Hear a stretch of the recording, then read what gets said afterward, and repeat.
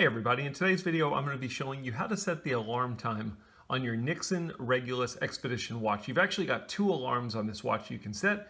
You can set the time on them and then they each have a toggle where you can basically turn them on or off. I'm going to show you how to do that. It's pretty simple.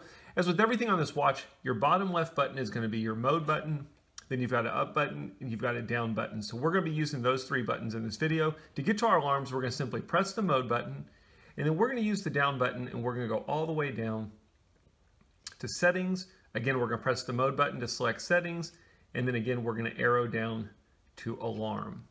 We're going to press the mode button. I have to do it kind of quick because if you don't do anything within 10 seconds, it'll automatically move you back to the previous screen. You'll notice I've got two different alarms in here. I can choose either one that I want to adjust by highlighting it and then pressing the mode button to select it, and then I can simply adjust my hours, my minutes, or I can toggle it on or off. So I'm going to just go up here and I'm going to choose hours. I'm going to use the up or down button to choose whichever hour I want to change it to. So I'm going to choose 6 a.m. And then for the minutes, the same thing. I'm going to press down, choose the minutes.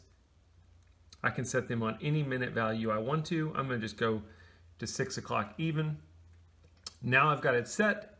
I'm going to leave the alarm on, and then I can go down and press back. You'll notice now it shows a little icon here. It shows me that my alarm 1 is on.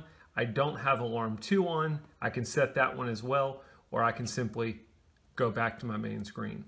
At any point, you can leave the watch alone for 10 seconds, it'll go back for you, or you can press and hold the mode button and it will take you all the way back to your main timekeeping screen.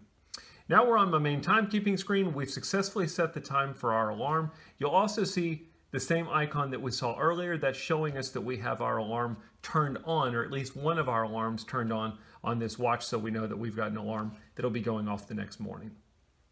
Pretty simple. I hope the video helps. Thanks for watching.